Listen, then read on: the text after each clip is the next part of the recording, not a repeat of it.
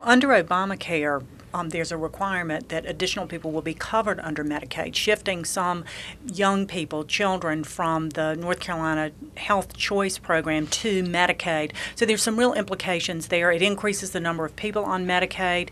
It also will impact the cost associated with Medicaid. The more people that we have on Medicaid, the more that it costs. And North Carolina has extremely expensive Medicaid cost, and over 10% of our population is already on Medicaid. So these have long-term, pretty significant implications for taxpayers in North Carolina. There's also been a lot of administrative problems with the Medicaid system in our state. Right. There was an audit that was conducted in January by our state auditor, Beth Woods, that revealed that North Carolina has some of the highest administrative costs in the country.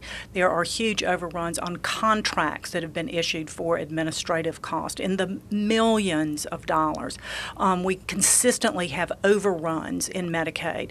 The Medicaid is the fastest growing part of our state budget. This last year it was 15%. Next year it'll be 16% of our budget, going on up to 17%, even with cost containment measures in place. So this is a huge driver of the North Carolina budget, and we've got to get this under control for a number of reasons. The other problem with Medicaid and some of these health insurance and health care providers is the quality of care that the patients are getting under this kind of care. So there's just a whole myriad of problems that need to be addressed. Katherine, in your portion of the presentation on this statewide tour, you're talking about Obamacare, and I'm sure people are asking you all sorts of questions and making all sorts of comments. What is it that you want people to walk away with? What are the one or two most important things you want people to know?